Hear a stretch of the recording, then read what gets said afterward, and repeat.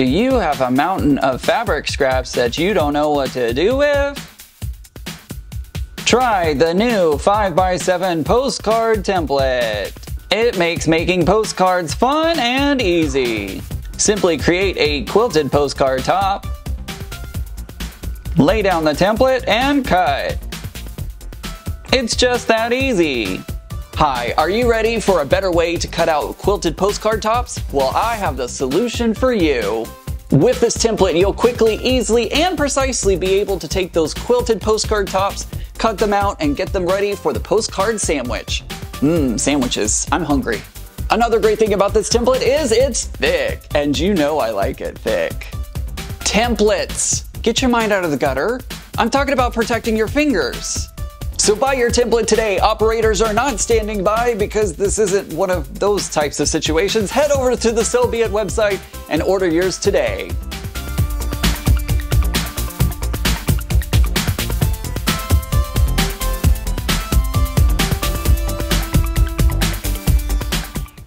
Hey everybody, it's Ian the Off Kilter Crafter. I hope you're having a great day today, and I'm so excited to introduce the new postcard template. This is a 5x7 acrylic template that is perfect for framing up and cutting out your pieces that you've quilted and are now ready to put on the front of your postcards.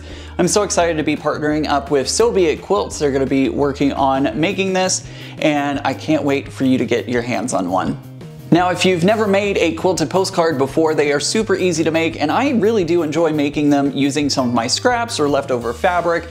Really helps eat up those scraps, and you can create a fun little mailable item that's perfect for another quilter, or even somebody who's not a quilty person. They will be amazed by what you create. And I always had trouble using regular rulers or templates because I never was able to find the exact center, and I also was worried about cutting off the edge. And so on this template there is a center mark here that helps you see exactly where the center of your postcard is going to be.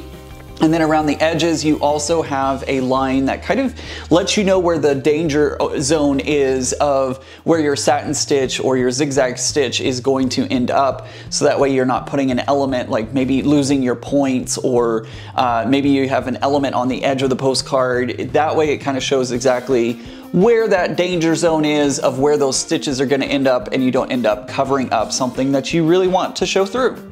And I love that it's a blue color. My favorite color is blue, so it shows up very nicely and shows up differently than any other templates that you may have.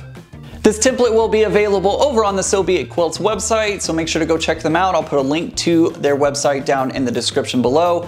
Super excited for it to be up on their website, and it's a great way to support not only myself and my YouTube channel, because I will get a commission off of sales, but also Fallon and Matthew. Go check out their small business. It's a great way to support them as well.